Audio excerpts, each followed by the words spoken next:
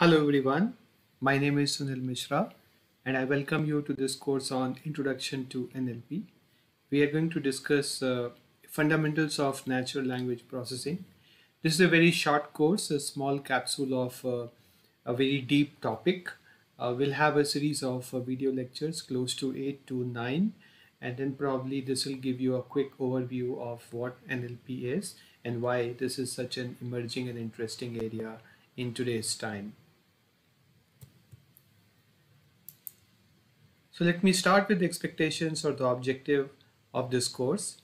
So again, you will probably get some conceptual understanding of what NLP is, what are different business use cases, what are different types of NLP problem, and what are the approaches in solving them, right? So we'll use machine learning and deep learning concepts around that. Now, this is not a course on machine learning and deep learning per se, so we'll not go too much into detail about them, but we'll just use some of those principles here in NLP. We'll also do a bit of hands-on, so we'll use NLTK library and we'll do some programs like pre-processing of text or sentiment analysis and spam detection. So in case you have a background in coding, little bit of Python, this will be helpful. But even if you do not have a background and if you're not keen on coding, I hope this course will still be useful to you to give you a conceptual background. So this is the brief introduction, and thank you once again for taking interest in this course, and I hope to see you in the other side. Thank you.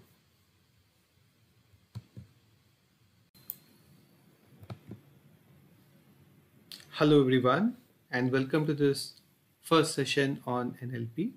In this lecture, we'll try to cover the background and the basic concepts behind natural language processing. So before getting into NLP, let's try to understand why NLP is important. If you look at the digital world today, right, so it consists of three distinct components. One is the images. Of course, you see those pictures on your laptop, your phone, your computers. So that's one part of your digital world. Second is the numbers. The computers have been naturally good. They have been designed to handle numbers. So that's the second integral component of the digital world. And the third is the text, right? So text is like all your literature, the word, the sentences that you see in the internet or in the digital world. So these three actually make the internet today. These three make the digital world today. Out of these three, if you look at images and the text, these two are the emerging areas, and these are the areas that are being handled by emerging areas of artificial intelligence. And a lot of work is happening in that space. Of course, numbers also are being handled by computers, but they have been naturally designed to handle that, right? So if you compare these three things, then I'll say that computer vision and natural language processing, these two are the most complex of the digital world to understand. So this course is about NLP, so we'll not talk about the other things like images and all. In this course, we'll only focus on NLP. So let's try to understand why NLP is difficult. To get this, we'll have to get the difference between what we call a natural language and a formal language. So for the sake of this discussion, let's say natural languages are the languages that have evolved over a period of time, like all spoken and written languages, while formal languages are something that we have created. I mean, humans have created for the sake of, let's say, computers. So let's say all your programming languages are example of formal languages. Yeah, so as I just said, I mean, natural language is evolved by humans while the formal language is created.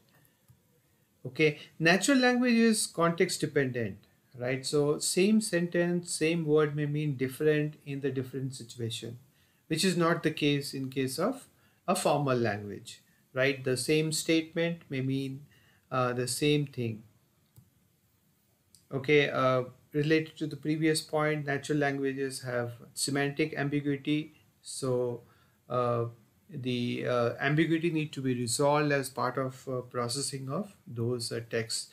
Though we all study grammar and we try to fit the rules into the spoken and written language, but most of the natural languages do not have very structured grammar, and that's why it's very difficult for the computers to find a pattern around it and try to understand that, which is not the case for a formal language. So something like Python or C have very strict semantic rules. And because of all these reasons, natural language is not directly fit for the machine usage, while the formal languages can be directly fed into the computer language. Then other thing is natural language is redundant. So this means that you can have nested sentences and you can, have multiple sub sentences grouped together, and a sentence can be as long as you may wish, while the formal language is very precise and brief.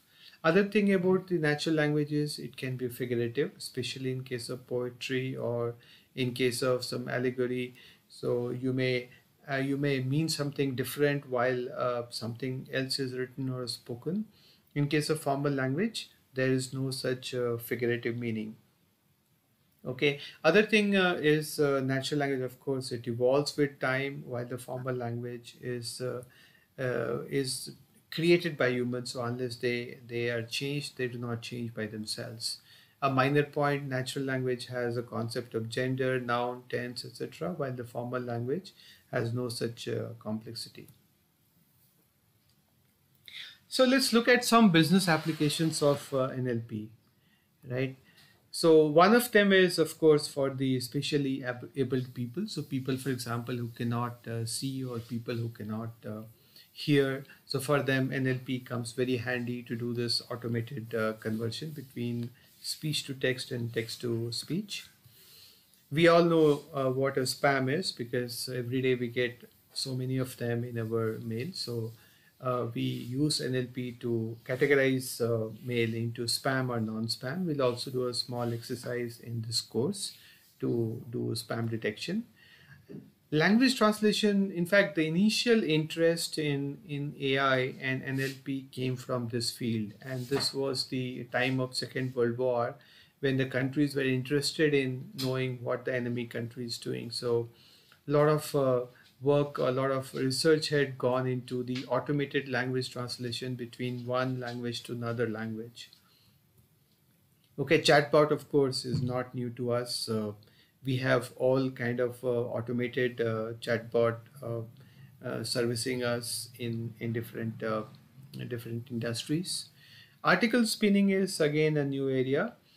So here, the thing is that the engine changes the sentence or the part of the document in a way that it is not an exact replica of the previous one, and this helps you in the Google indexing or search pages where the duplicates are ignored. So a lot of SEOs use these techniques to increase the indexing of their search pages. Then sentiment analysis, of course, very common to understand what people are talking, and what is the overall mood of the speech or document, or the tweet. Document classification again is a very common thing. So here we use NLP to go through the document, classify them into certain categories, and do some kind of even synthesizing or automated caption generation. Okay, so caption generation again, there is another way of doing that. Like you give an image, and your NLP engine should be able to generate the caption of that image. Very commonly used these days in some of these AI tools. In fact, it can be done the other way also. So you give a text, and then your engine should be able to generate the image. So you can say that a man with a tie, and your AI engine should generate such images. So both way it is done. Okay, automated question answering very first from the Turing machine. It is again an application of NLP, and decrypting cipher again relating to the earlier time of language translation and decoding, spying, etc. But again, this is an area of NLP. So these are some of the applications. Of course, there are a lot more. As I said, this is an emerging area and a lot of work is happening. So every day we find new application. But this was just some of them. Okay. So this was the first session on the background and the use cases, and hope to see you in the next lecture. Thank you.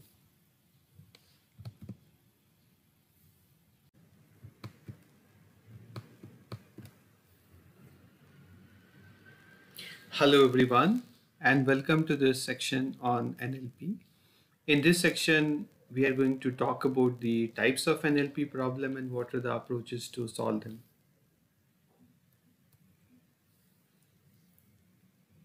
Okay, so what are the approaches to solve NLP problem? The first and the most basic one is rule-based approach. So here you identify a set of rules to interpret a particular sentence, and then you build your logic based on that, right? So this is very easy to implement. Of course, you will also have very high level of accuracy because your rules are very strictly defined. But the problem is that it's very difficult to scale it up. It will work very well for the data set for which you have created the rule. But the moment you try to generalize it and the moment you try to make it to a bigger corpus, then this approach does not work. And in today's complex world where we have a lot of text and a lot of unseen um, corpus of data, this approach is not very useful. The next advanced approach is probabilistic modeling.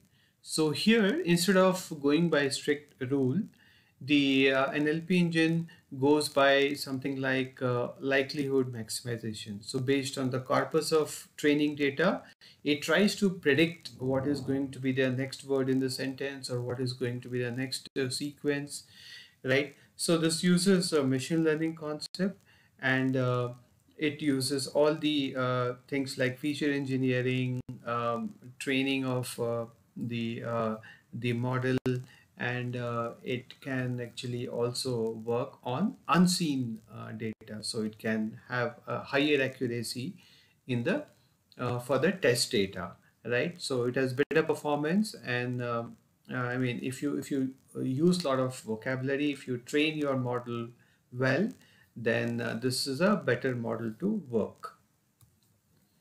The most advanced stage of natural language processing is using deep learning. So here we use neural network, most importantly recurrent neural network, which is very well suited for speech or sequence kind of uh, problems, right? And you can use again advanced techniques like LSTM. Now here the advantage is that this works very well for the unseen data. So if you have created a model using one set of corpus, this will not only work well with the training data, but it will also work quite well with the test data. This is very easy to scale.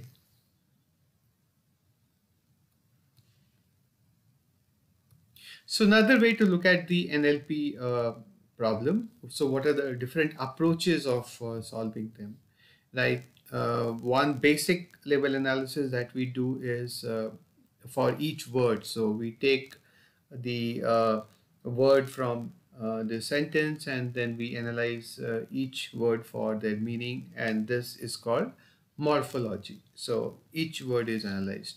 Second is where you are trying to find out the relationship between the word. So all your syntax and grammar, everything comes in here. The third stage is even though the sentence may be syntactically correct, it may or may not have any meaning, right?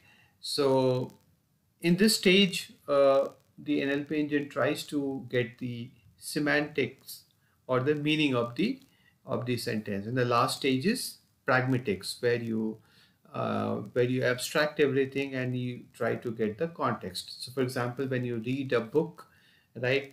So you may not remember the exact sentences, you may not remember the exact word, but you will remember the context of the book, right? So you will get the uh, highest level of abstraction.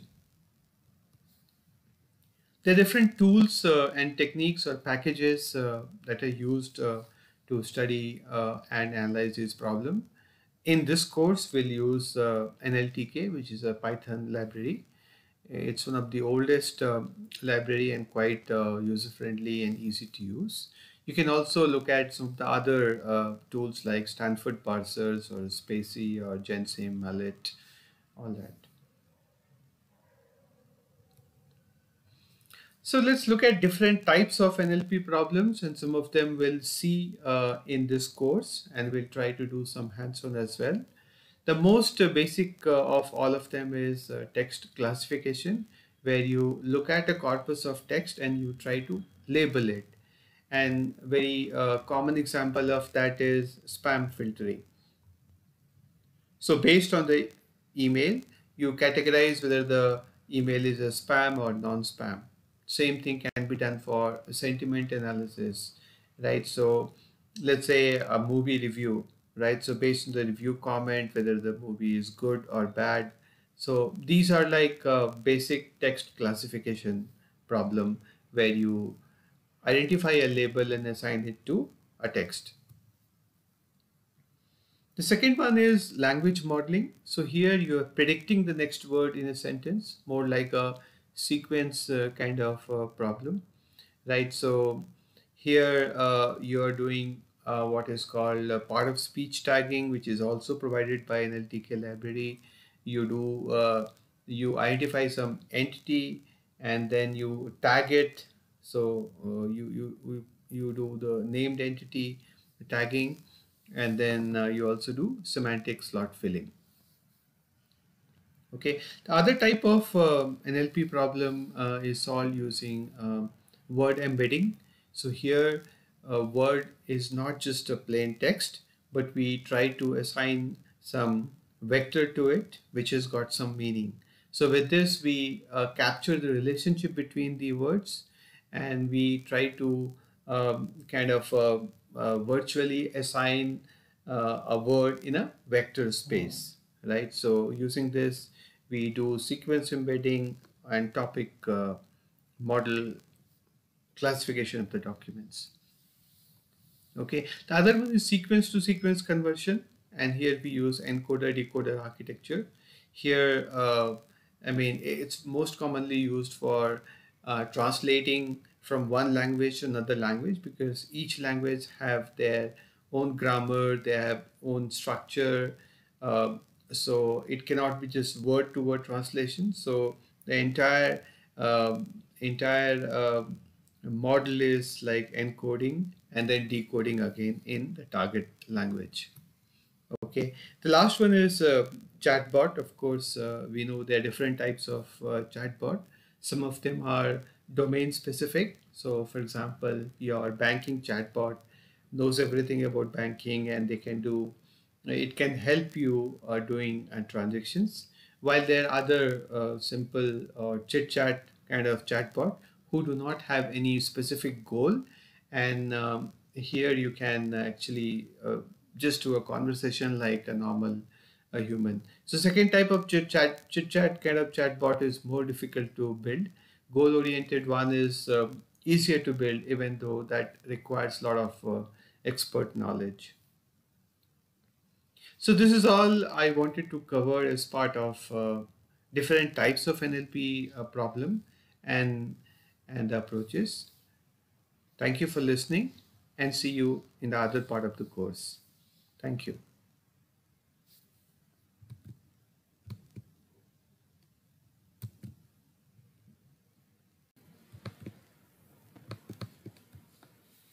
Hello everyone, and welcome to this third section on natural language processing. In this particular section, we'll try to see the pre-processing of text, and this is a very important part of natural language programming. If you ask any data scientist, they'll tell you that they spend most of the time in pre-processing of the text. The application of the model and other things are a smaller component of the time that they spend in the natural language processing. So this is more like a cleaning up of data and preparing it before feeding it into your program. So the first element of the pre-processing is tokenization. Tokenization is a process of splitting the text or a sentence or a corpus into meaningful chunks, and they are called tokens. Now it could be sentence token, it could be the word token. So there are different types of tokens. It could be like, as I said, sentence tokenizer. It splits the paragraph into different sentences. Then there are white space tokenizers. Then there is something called tree bank tokenizers. All these tokenizers are available as part of the NLTK library. You can also tokenize the sentence based on the punctuations. So for example, let's say the sentence is, let's see how it is working. And if you tokenize this using NLTK library, uh, and if you use punctuation tokenizer, this is what you get as the output, right? So very simple concept. Tokenization is breaking the large corpus into small, meaningful, manageable chunks. Okay, now let's come to the token normalization, right? And there are various concepts that are applied in that. The first one is called stemming. Now, what stemming does is that it removes the suffix of a word to get the root form, and the root form is called stem, right? And there are various stemmers. One of them is Porter stemmer, and some of the rule they apply is like breaking SSES into double S. So if a sentence is, or if a word is ending with, let's say, double SES, then the stemmer cuts the last two letters, and so generally it converts the plural or other form of the word into the base form. So example is, for example, dogs, right? If you apply the stemming, it will get converted to dog. Similarly, the past tense of talked, if you stem it, you'll get the original word. The second way to do normalization is called lemmatization. So in case of stemming, we are truncating the word. In case of lemmatization, we are bringing the word to the original base word, the original form of the word, which is called lemma. And this uses morphological analysis. It is not just truncating the word, okay? And in NLTK, we use WordNet database. The example of this could be wolves getting lemmatized to wolf, feet getting lemmatized to foot. So here you see there is no truncation, but return to the original form of the word. Now let's take a simple example of pre-processing. So this is a text, for example. NLP is amazing to learn. It is a branch of AI at OpenAI, and you provide a URL. Now this is a typical tweet that you will see, right? So as part of pre-processing, what you do is that you you remove the stop word. Okay, stop word and punctuation. So stop word is something which is like a filler in English language, right? So something like to, at, it, off, all those things. It occurs so many times in the corpus that it doesn't have any meaning of itself, right? So if you try to get the highest occurring word in the text, mostly you will get stop words. Right, so one of the way to pre-process the text is to remove these stop words.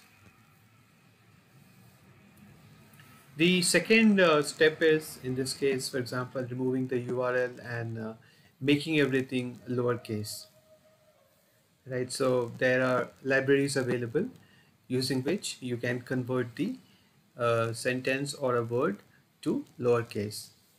And the third is you can use stemming and lemmatization that we learned in the previous slide, right? So using all this, you can do pre-processing of text. Now these are very basic steps. There are a lot more that are applied in the real life, but this will give you a flavor of what it takes to pre-process the text before feeding into NLP engine. Now, next we'll move into the hands-on and we'll try some of these pre-processing steps, and hope you will find that useful. Thanks for listening. See you in the next lecture.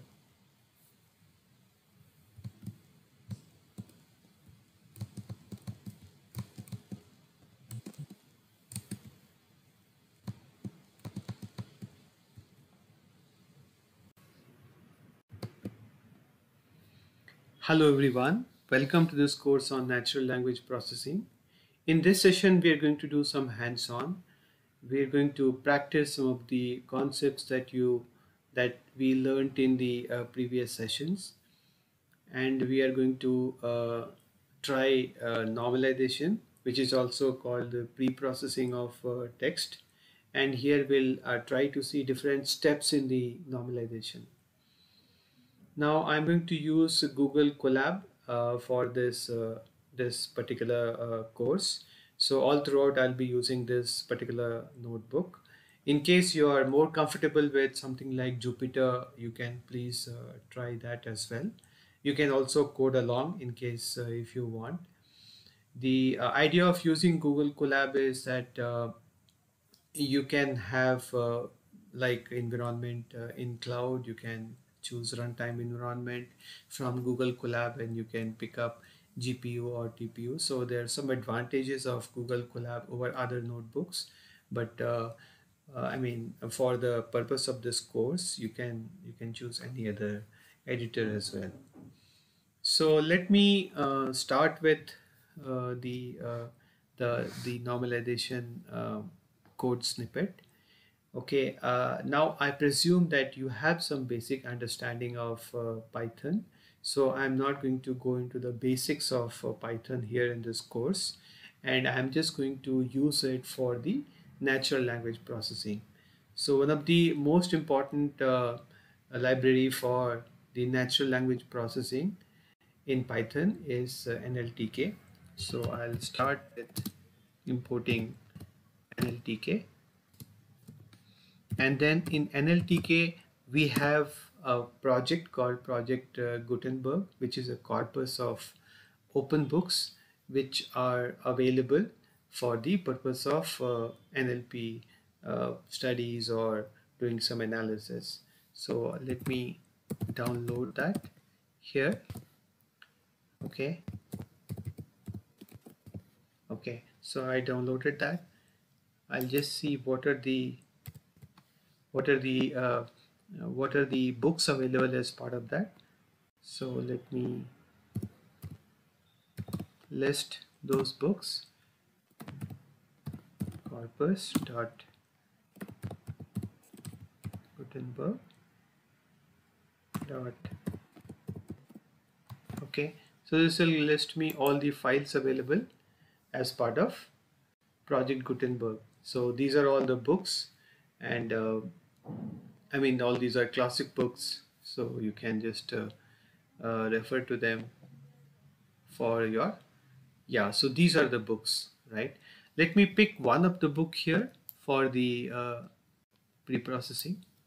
So let me pick this book, right? And let me choose first 500 words of this book. So I'll say book 1 is equal to NLTK dot corpus dot Gutenberg dot words. Okay, now this will give me the entire book as a form of word token. Yeah, so I've got that token. Let me see what's there in that list. So you can see it has all the words, and in fact not only words, it has all the delimiters, right? So let me choose first 500 words. So what I'll do is I'll pick up first 500 words in the book just for the sake of handling smaller amount of data. So I'll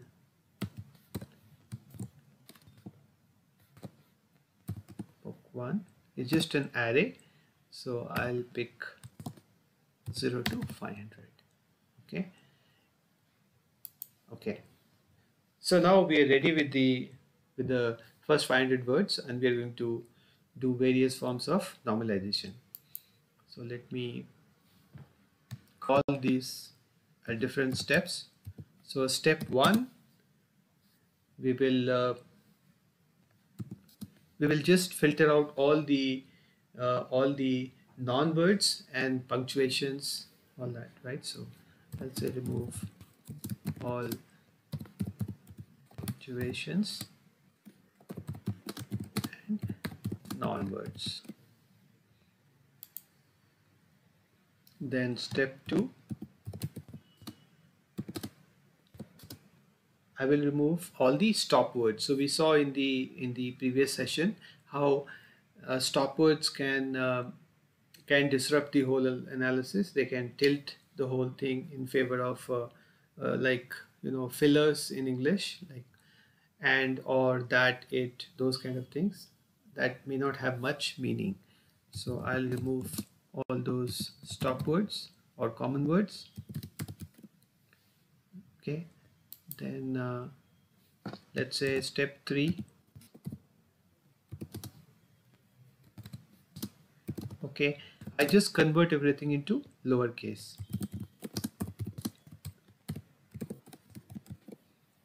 Okay, let's say fourth step, I will do a lemmatization. So let me do first stemming. Stemming is truncating the word that we saw in the previous lecture. So I'll say use stemmer. Okay, and then last step is lemmatize. Okay, so this is a list of steps that we're going to perform on the first 500 words that we have. Okay, so to remove all the punctuation and non-words, we'll use a command from the Python, which is alpha. Okay, so I'll just go through this list. Okay, for word in first 500, if word dot is alpha. Okay, so let me print this. Okay, so you can see here all the things like comma, apostrophe, colons, all the non-English words have been filtered out. So this we can say first form of normalization.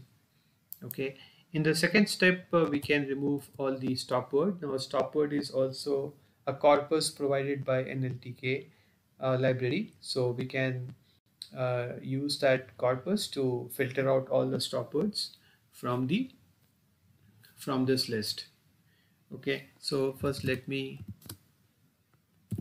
import stop words.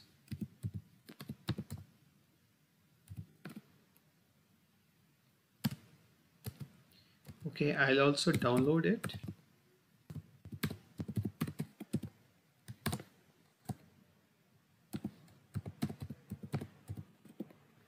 Okay, now I'll do the same thing that I did previously. So I'll traverse through the list. So I'll call it norm2, and then I'll say for word in norm1 if word not in stop words dot words, and stop words are specific to language. So here let me pick English. Okay, so let me see what's there in norm2.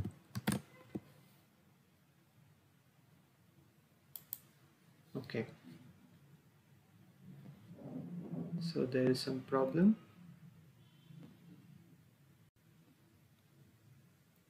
Okay, I missed the import keyword. So yeah, import keyword. Yeah, so now you can see all the stop words have been eliminated. So here you saw something like off, to, but, and all that, everything has been eliminated. So we have a smaller set but probably more meaningful set. In this step we'll just make everything lowercase. So as you see in the previous list, we have orange in, let's say, all caps. So we'll just make everything in lowercase for the sake of analysis.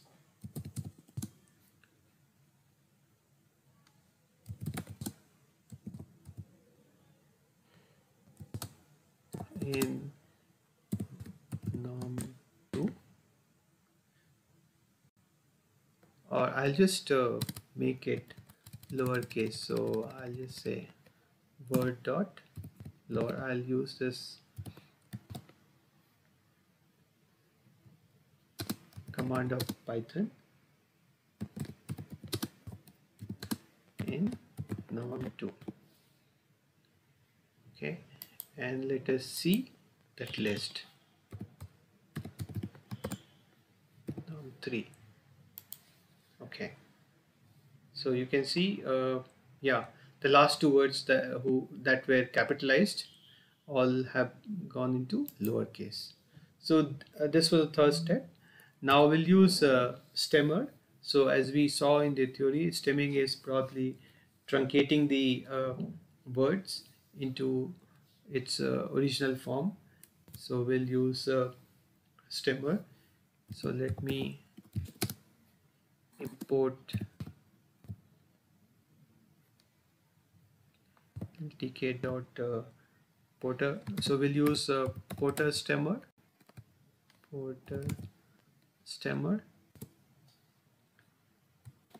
Okay, and then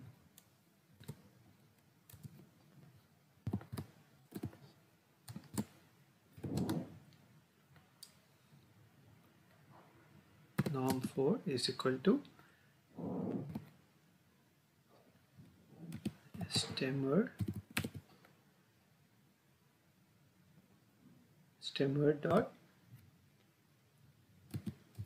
stem word for word in norm3. Okay, so let us try to execute this. Okay, so it got executed successfully.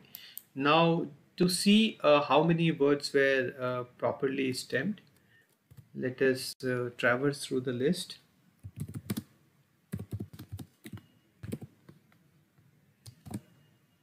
0 to length of norm3. Okay, I'll just say if norm 3, sorry, for I, yeah, norm 3 is not equal to norm 4 I, then print norm 3 I, norm 4 I. So very simple, I'm just printing all the words that have been stemmed. So you can see here the output of stemming. Now some of them may not be correct also, but for example, eyes have been stemmed as EYE, nothing as not, very as very. So this is the next normal form. Now last we'll use lemmatization. So lemmatization is using morphology to bring the word into the original form. So let me get a lemmatizer first. Again, NLTK provides the WordNet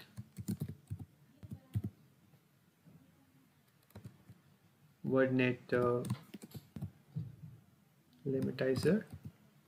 Okay, so let me instantiate that,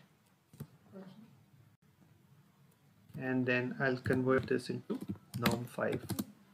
Norm 5 is equal to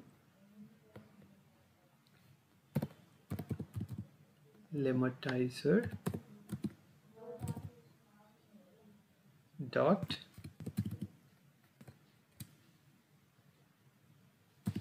lemmatize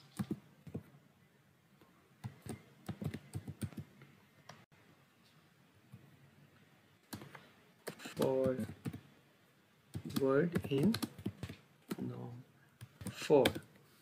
So this is the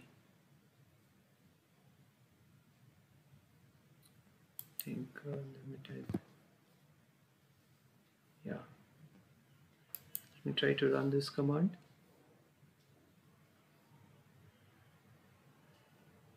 Okay, so I'll have to download WordNet. So let me try to first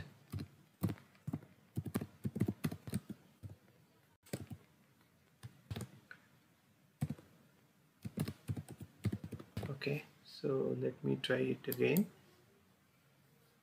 Yeah, so it has worked now. Let me see the list of words that have been lemmatized, and I'll use the same code as previous one. I'll just copy this.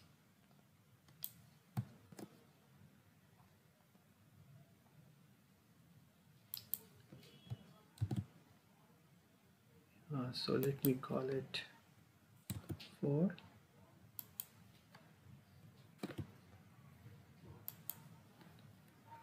So I'm just trying to figure out all the words in my list that have been lemmatized. So yeah, so you can see words like feet have been moved to the original form like foot. Pass has been moved to PAS. So like that, these 3 words have been lemmatized. So in this assignment, we saw how a corpus of word is pre-processed and normalized in different steps. Now these are very basic steps. In real life, there are a lot more processing that happens, but I hope this gives you some clarity. Thank you for listening and hope to see you in the next lecture. Thank you.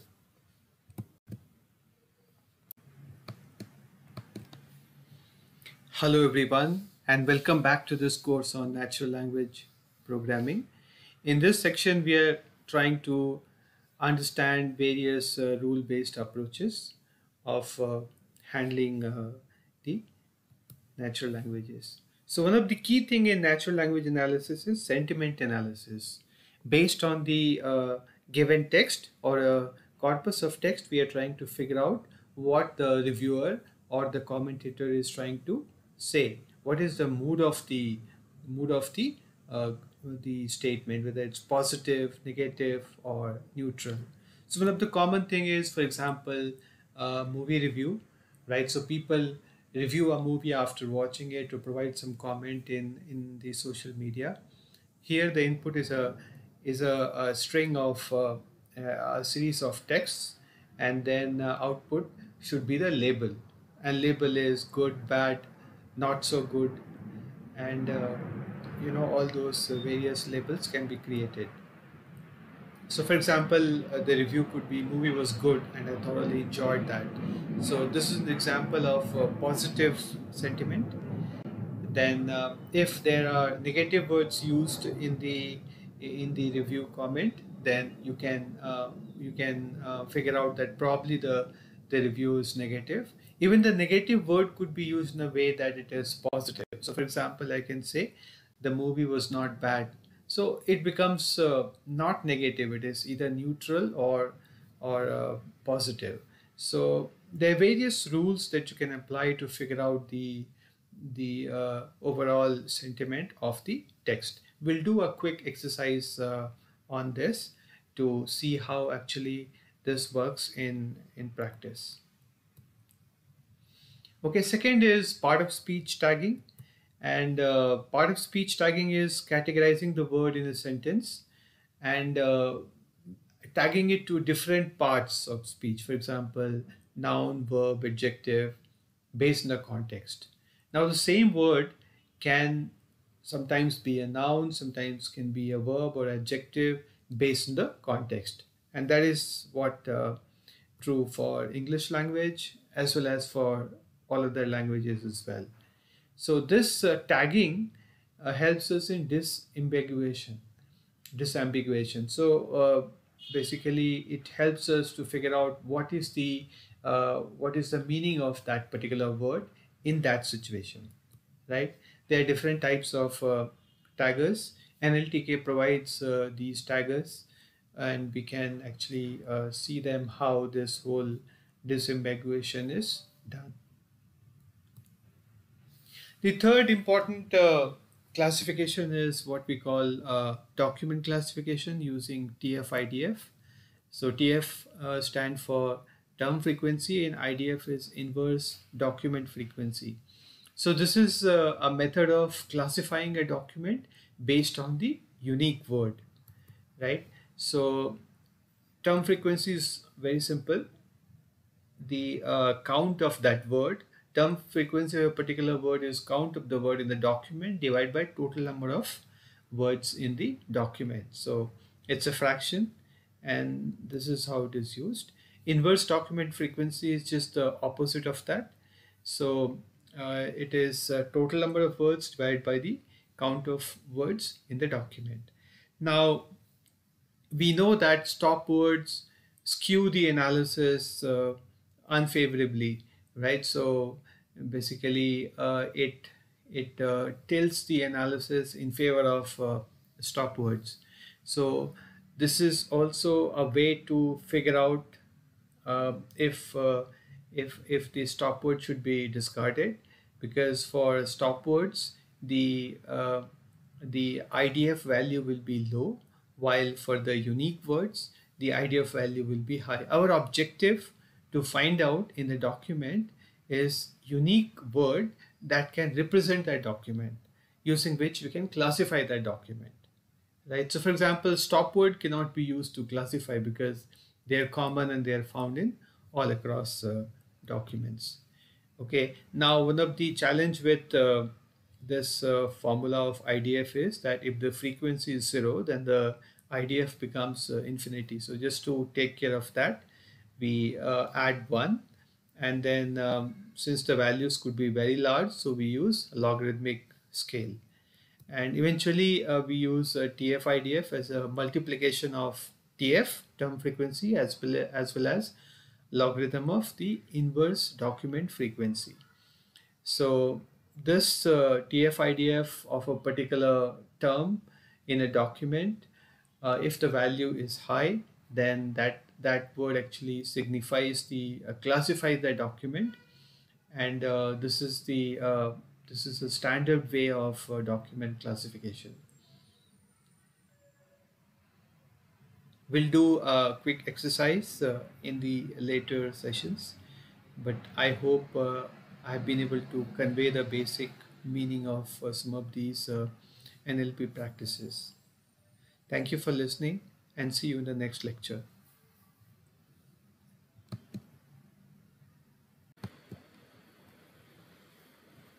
Hello, everyone, and welcome to this session on NLP. In this particular session, we'll see a program on sentiment analysis. So here we have a set of review comments, and we'll try to categorize that review comment based on the corpus of positive or negative words that we have. So I have created three files. One is the list of negative word. It's just an Excel with one column where all the negative words are listed. Similarly, positive word is another Excel, and then I have one Excel with book reviews. So these are the reviews of my book as per Amazon, and I have just picked up top 10 review comments, and then I'm trying to analyze the sentiment of those reviews. So it's very simple. In the beginning, I'm just importing some of the libraries. Then I'm importing pandas for reading the file, and these are basic file operation. So I have picked up the uh, negative file XLS, and I have loaded that in this list. Similarly, I have picked up the positive uh, word file and loaded this in this list, and same is true for the review file also. Okay. Um, just to see how those files are, let me see um, how those so I'll just list down the negative and positive list. Okay, so you will get to see how the files are created. So yeah, so you can see this is 709 words, and it has got all these negative words alphabetically arranged. Similarly, if I look at the positive list, it has a set of yeah 1204 words, all alphabetically arranged, and these are all positive. And then I'll also see the review list. Yeah, so these are the 10 review comments that I spoke about of my book, Who Stole My Job. Okay, so this is basic file operation. Then I have written a small function here. Now this function will try to understand the or calculate the sentiment of each sentence. So I have written this function for each sentence. Okay, each review basically. So each review will have multiple sentences. So first I'm doing is I'm tokenizing the review into sentences, and then for each sentence again I am word tokenizing it. So I'm taking out the word from each sentence in a loop, right? Now the logic is very simple. For each word in the positive list, I'm trying to compare if that word is existing in the review comment, and then if it is so, then I am counting the positive count. Okay. Similarly, if the word is existing in the negative list, then I'm actually decrementing the count, the negative count. And then in the end, I'm using very simple logic that if the number of positive words are more than zero and there are no negative words, then that sentence is sentiment is positive. Similarly, if the number of times negative words appear is odd, then it is a negative sentiment. Odd because sometimes you may use a combination of negative words which may become neutral. So something like the movie is not bad. So this is not a negative comment, right? So similarly, even number of negative comments may make it positive.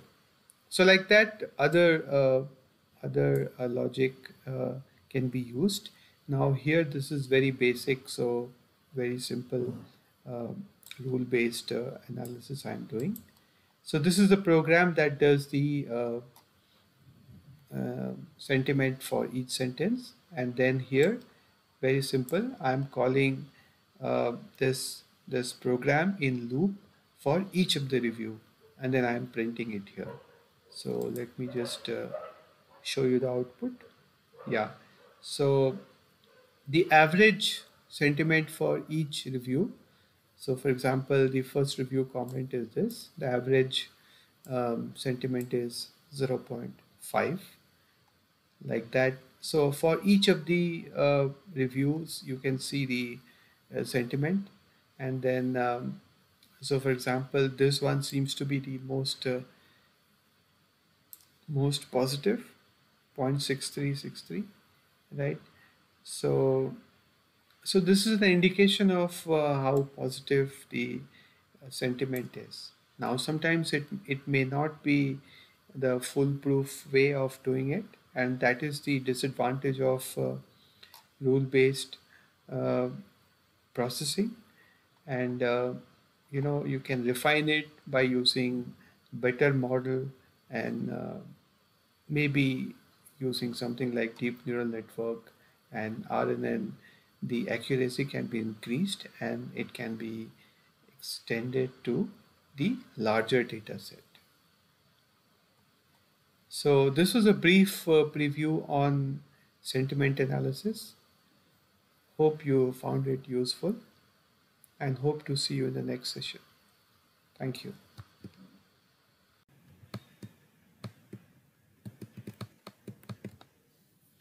Hello everyone. Welcome to this course on NLP. So far, we have seen the individual analysis of the words, and based on that, we did some kind of document classification or some tokenization, etc. In this section, we are planning to use a combination of words, and we all know that the combination of word may mean different thing rather than the individual occurrences. So one of the way to handle that in NLTK is called n-gram. So n-gram is basically the co-occurrence of the word over a window of n word. So we can call it a bigram for two word, trigram for three word in a sequence, right? So these n-grams could be useful in predicting the word that may come after a series of or a sequence of word. So for example, if you have to predict the word Chinese after, let's say, I want to eat, right? So what is the probability of word Chinese after the sequence of I want to eat? So a simple probabilistic model could be count the number of times I want to eat Chinese occur, divide by the total number of count where I want to eat appears with any other word, right? So this becomes the probabilistic model, very simple way, and based on that we can do a prediction or an analysis of what exactly the word should be. So to do the exact prediction, we should know the complete context, right? So unless you know the previous words, like unless you know I want to eat, right? There is no way to predict Chinese as per this formula. Okay. So here we take help of what is commonly known as Markov assumption model. And this model assumes, or this model states, that the probability of a word depends only on the previous word and not on all the words prior to that, right? So this basically simplifies the whole uh, whole sentence into uh, the current word and the previous word, right? And there are some mathematical derivations into this, so you can look into this particular theorem if you're interested. But the purport of this particular model is that we need not know the entire context to predict the next word in n-gram. Okay. Now, in this particular section, we are also planning to do some application of machine learning. So here we are uh, planning to do some kind of spam classification, very common, you see in your email, and based on occurrences of certain word, it can be classified as spam or non-spam. This is a classic example of supervised learning. So when Google asks you to classify your email, then it labels that based on the keyword, right? So in a typical example of machine learning, so we identify the feature vector here. So just for the sake of simplicity, I have said, for example, these are the words, the occurrences of which may make it a spam or non-spam. So the data in the rows are the emails, and the data in the column are the words, the frequency of which is mentioned, right? And then eventually you find out the target.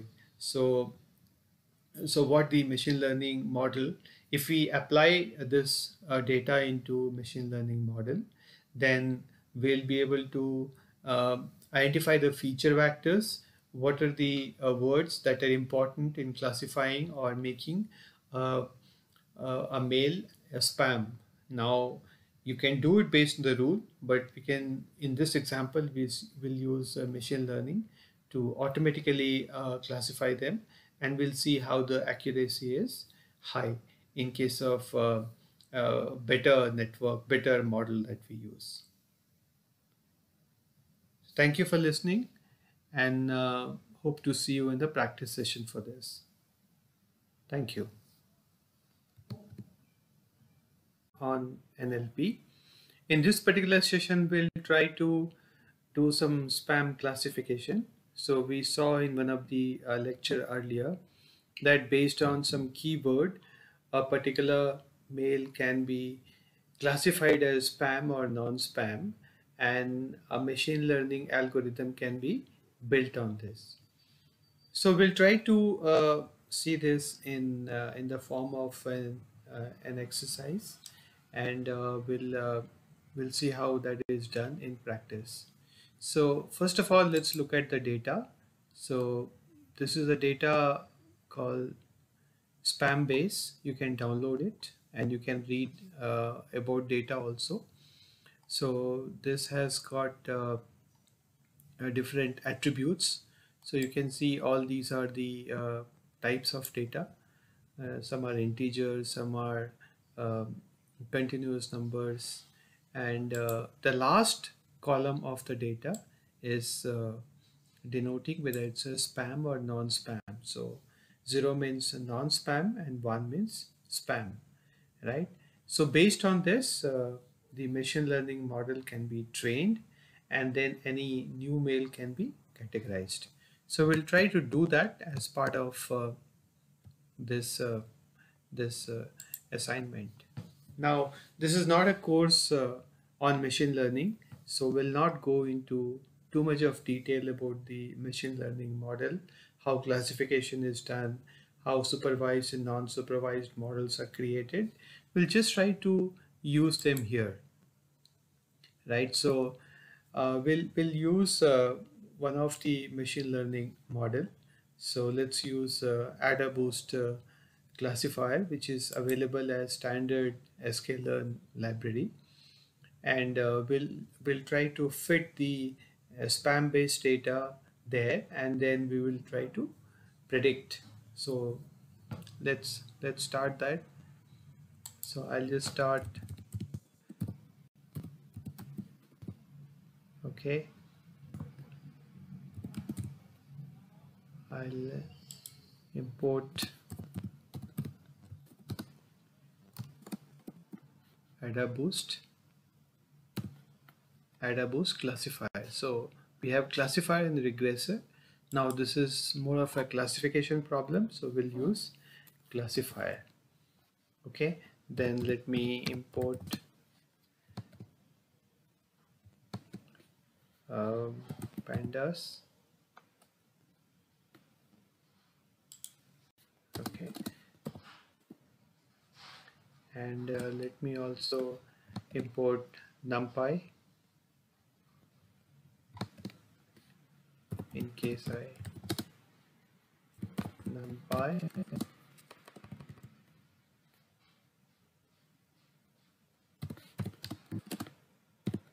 Okay, so I have imported.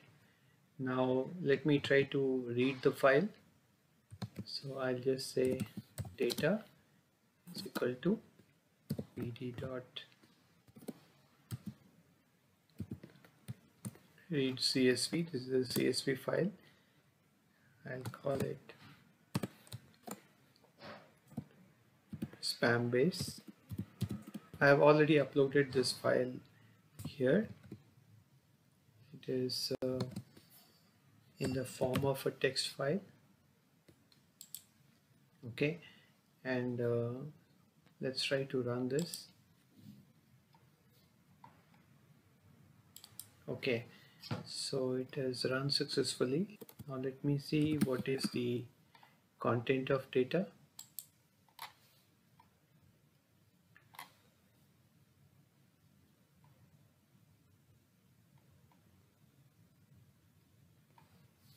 Yeah, so you can see these are the rows and arrows. So the columns are the attributes of the data, and these are featured. And the last column is the categorization, whether this particular email is spam or non-spam. Now, what exactly each of the feature means may be read through the documentation, but for the purpose of this analysis, you can say probably they are combination of some words, or they are, a frequency of those occurrences. Okay, so now I have read that. So I'll try to separate this data into feature vector and the target vector. Okay, so I'll just take this data, and I'll read first 57 columns as the feature vector, and then the last column as the target vector, right? So let me pick up first 57. Okay, so this becomes your feature vector, and then I'll pick up the label for the, so I'll say I'll pick up the last one. Okay, so I have collected now the feature and the target vector. Okay, now let me reshuffle the data. So it will randomly reshuffle. Let me use that numpy function.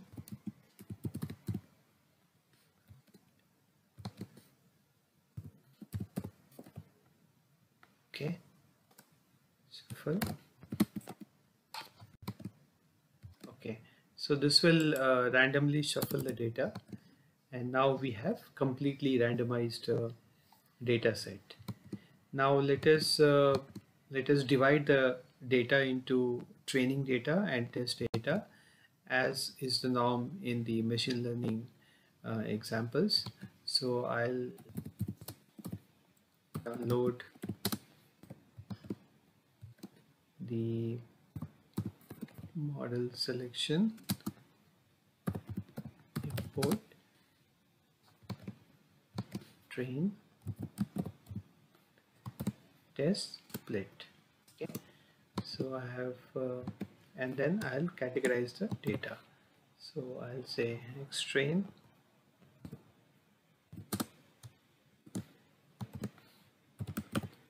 test,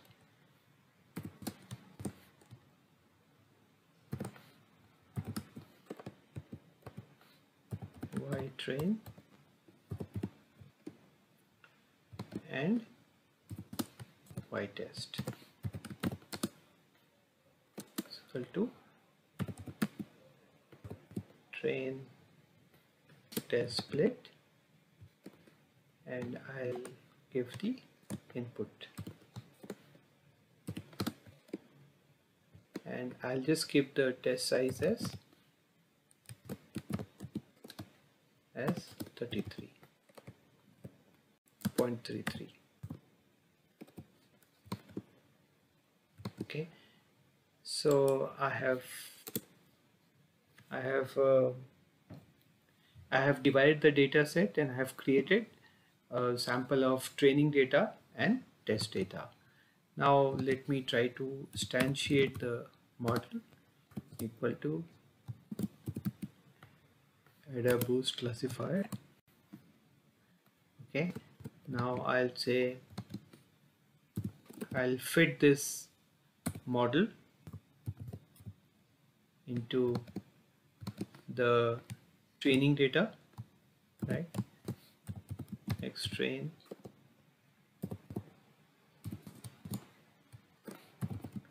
Y train. Okay, this is done, and then now I'll apply the model to calculate the score, prediction score in the test data. So let me find out the score, prediction score. So I'll say X test,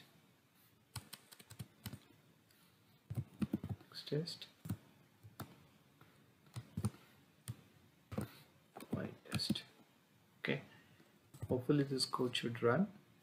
Now I have used all these high-level functions. So hopefully, okay.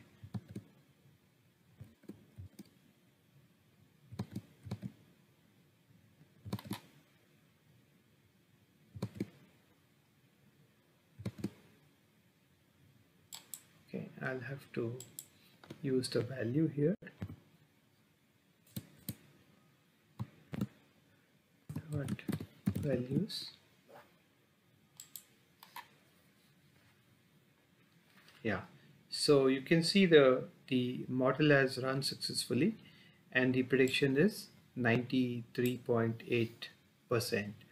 So this classifier can classify based on this training data a new male with a probability of 93.8%. So you can use other model also, and accuracy will be different for different model, but the idea is that the principle is same. Especially in case of machine learning, you can just replace one model by another, and most of the code will work as it is. But the idea was just to give you a flavor of how the spam classification can be done in the real life example.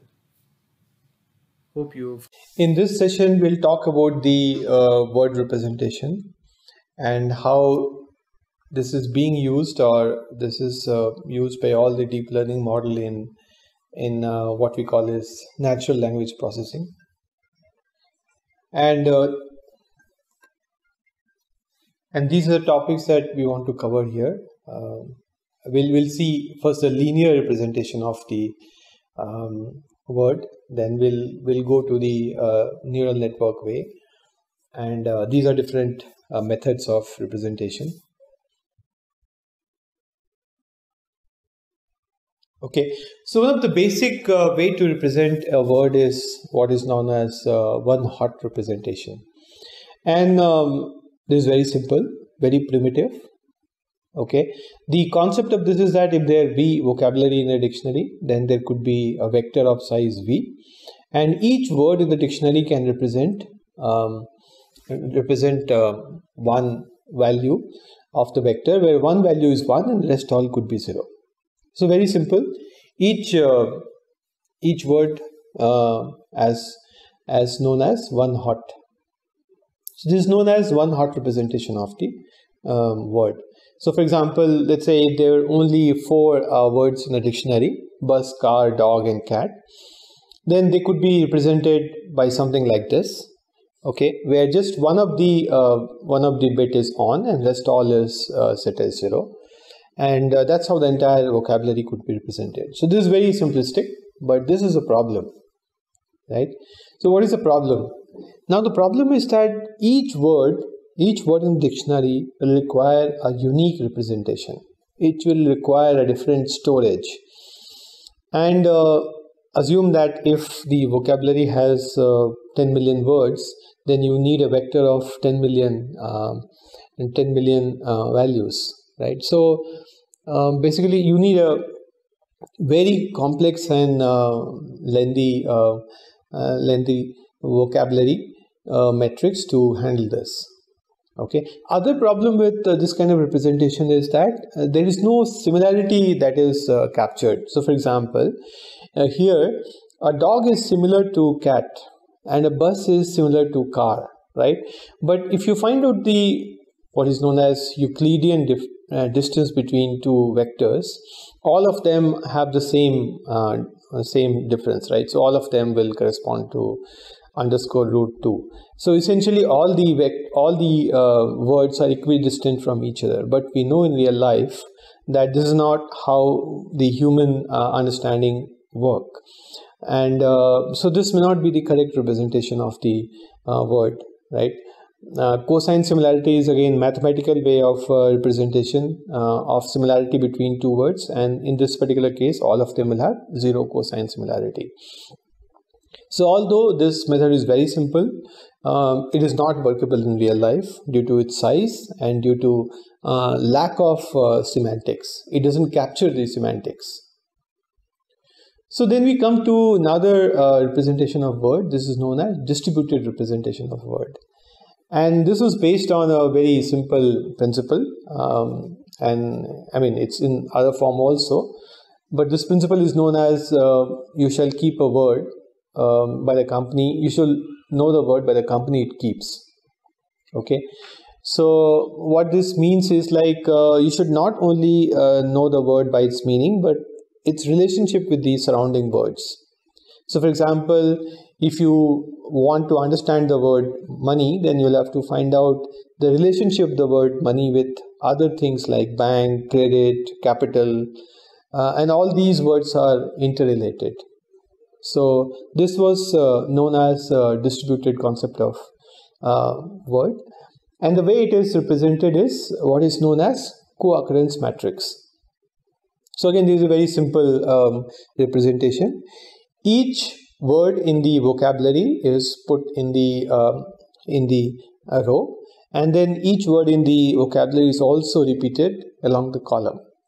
And then this matrix tries to find out the occurrence of each of the word within some proximity, within a k window. So for example, if you are trying to find out the co-occurrence of the word bank with money, then you will try to find out in the vocabulary how many places bank and money occurred within the window of, let's say, 2 words or 3 words. right? So these occurrences are captured here, and they are represented in this particular fashion. Now, this is a very simple interpretation. It means that if the words are co-occurring, then they are somehow related. If the words are not co-occurring, then they are not correlated with each other. So that was the principle behind the creation of this co-occurrence matrix. Now, this also has some problem. One of the problem could be the things like stop word, right? So you will have word of the repeated so many times, and it will have, so this will actually skew the matrix, and you will not be able to study it properly. And so as a solution of that, either these stop words are omitted or they are capped at some high value. So let's say if the value is more than 100, then you don't capture the co-occurrence anymore. Okay, so to overcome these problems, there is another method that is being used that is called PMI method, and this uses a specific algorithm. It uses a logarithmic scale of finding out the co-occurrence. Now we can actually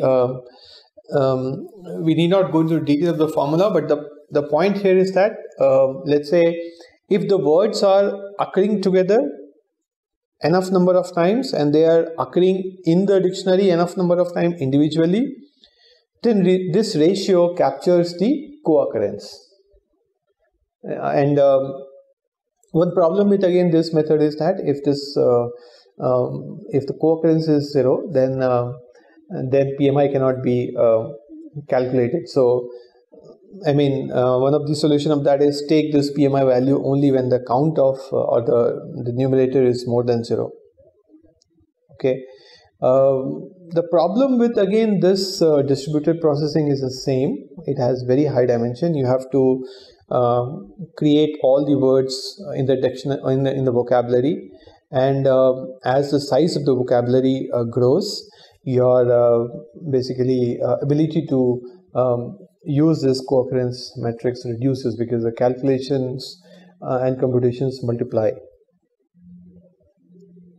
Okay, so now we come to the modern way of, or maybe I'll say neural network way of predicting the words. So like in all the previous example, they were I mean the words were being predicted based on either co-occurrence or based on some static value. This one is known as a prediction based model. So in this prediction based model, if you give n-1 word to the network tries to predict the nth word. This is also known as word to vec, and that's where the hidden representation of the word or the neural network comes into picture. So here, for example, if we take an example of let's say Ram sat on and you have to predict the fourth and the fifth word, here in this case chair, right? So here, okay, in the example I have taken the word sat, and then we are trying to predict what is the next word. So this whole representation is done in two parts. One is known as the hidden representation known as the context word, and second is known as the output word, right? The output function is again softmax. So what it does is that it tries to find out the probability of each word in the dictionary given the input word. So let's say given the word as sat, what is the probability of he, what is the probability of man, chair, and things like that, and on in this case. Okay, the network tries to learn the parameters of W word and W context, and loss function is cross entropy at the output layer. Okay, so the difference between this model and the previous model is that here both the W context and W word are learned as part of the algorithm. So this is definitely going to be more robust than the previous model of distributed processing. Okay, and Yeah, training method is backpropagation. Another model that is known as skip-gram model. This works something similar, but it has some variability also. So in this particular model, the algorithm tries to predict the context given the word, right? So in case of continuous bag of word, the previous example that we saw, there is only one context word. Okay, but here in this case we are trying to predict both sides of a given word. So for example, if the sentence is sat on a chair and the input is sat, then we are trying to find out the probability of the word before this and probability of the word after this. Okay, and so these are the algorithms that maybe they can be, you can study them in detail. The point here is that how do we find out if the model that you have created or you have chosen is the correct representation, right? So there are different tests for that. One of them is known as semantic relatedness. Okay, in this method you basically ask a human to find out the relation between two words and compare the same using the model, and if there's a, if the error is less, then you can say that your model is good. Similarly, it could be done for synonym detection. You can ask the model to predict a synonym or pick the right synonym of a given word. And the third one is analogy. All of us have seen that as part of the various reasoning test or something. So something like mother is to father is grandfather is to something. So find out the fourth word. So these are the tests that can be used to find out how robust your model is. Okay. As we know, the previous model is also known as word2vec. Okay. Now, what is the advantage of using this model? So one of the fundamental challenge with language, when we try to project that in the computer, is the lack of the quantification. So for example, computers understand the numerical data, you can do calculations on top of it, and you can do all those arithmetic operations. But languages do not allow any arithmetic operation in the normal way, right? So the objective of the model should be to convert the language in a form, or what we know as a vectorial form, using which the arithmetical operations can be performed. And by what we mean by arithmetical operation is the similarity between two words, the antonyms, synonyms. So all these relationship can be captured between the word, right? So here, for example, let's say apples is related to apple in the same way as men are related to men. So both are the plural form, right? So this is where the model tries to find out the distance between two words and find out some sense, and you can call it a semantics or something like that. Okay, now this can be extended to anything else, right? So for example, if you could represent each of the word as a vector, then you could do a vector operation on them, right? So for example, let's say through some means, if you could arrive at these vectors for king, boy, queen, or girl, and then if you do some mathematical operation on them, so king minus boy plus girl is equal to, though it may not make any sense, but if you operate through the vector, then you will arrive at something like queen. So that is the whole purpose of doing this word2vec. You convert language into vector on which you can do mathematical operations. Now, the idea of showing that in 2 dimensions was just to give you an intuition. In real life, all these relationships would be hidden representation, and it may not be possible to interpret that. But the point is that it will capture the relationship or essence of the language in the hidden model. That is the concept behind it. Again, I know this is a very brief precursor of the topic, and these are very detailed area of study in natural language processing and other language processing. But the objective was just to give you a brief glimpse and help you understand without any deeper mathematical background. So this was the last lecture, and I hope this course has been useful to you. For any feedback, please feel free to reach out. Thank you very much.